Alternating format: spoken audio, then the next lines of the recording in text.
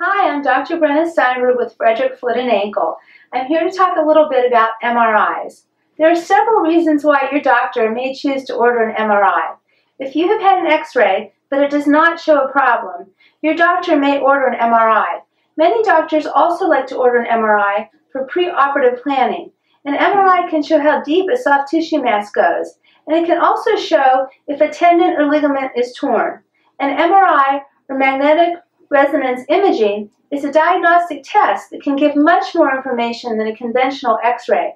MRIs use no radiation like conventional X-rays or CT scans, and they produce three-dimensional images and are therefore very good at showing soft tissue as well as the bones in your feet and ankles.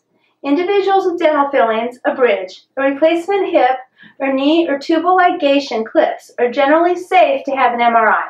You may not be a candidate for an MRI if you have any other type of metal implants. In some cases, contrast material may be used during an MRI to show certain structures more clearly.